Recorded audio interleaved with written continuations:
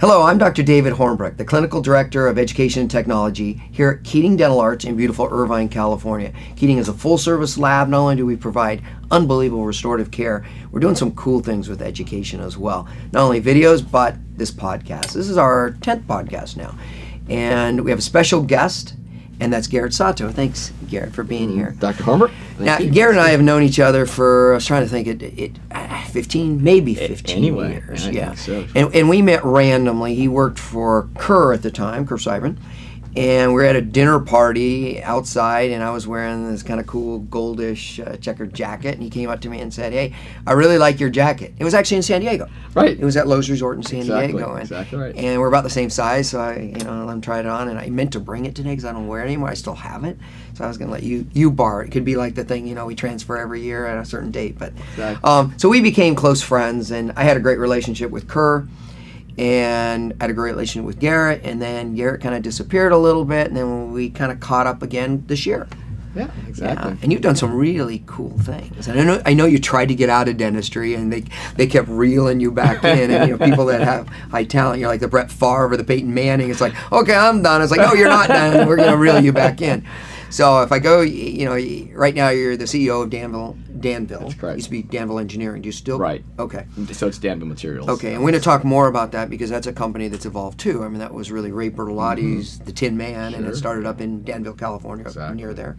Exactly. Now it's right here in Orange County. Yep. And Anaheim, California. Okay, which is close. It's nice. I can't wait to get out there to see it. So that's where you're at now, and then prior to that, you were Discus, right? Is that part of the sell to Philips, or is it launched? What? Yes. So with the Discus arrangement, we were in Discus for about a year, from 2009 till about the end of 2010, and then we sold to Philips. Right. Philips Corporation at the end of 2010. And then at that point, I stayed on with Philips for a little while, and I decided to retire at that point, or semi-retire. So right. Yeah. Good luck with that. Now you're the CEO of another company. I couldn't get out of dental, which I didn't want to necessarily get out of dental, but there were some personal reasons. And so anyway, and at that point, I went on the board for companies like Triodent and worked with other companies to do some consulting for that for a couple of two and a half years.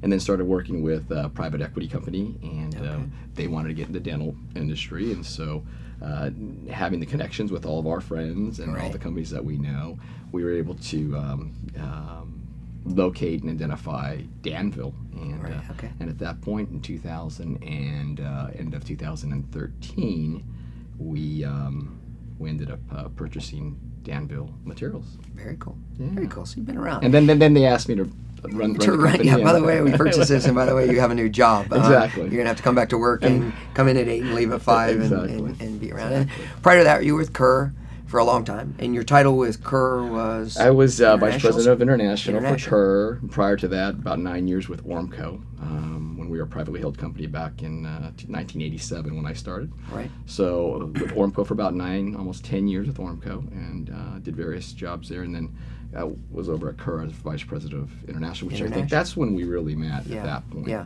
And so I had that job in a position for a lot of years, 14 years. And prior to that, it was Hallmark.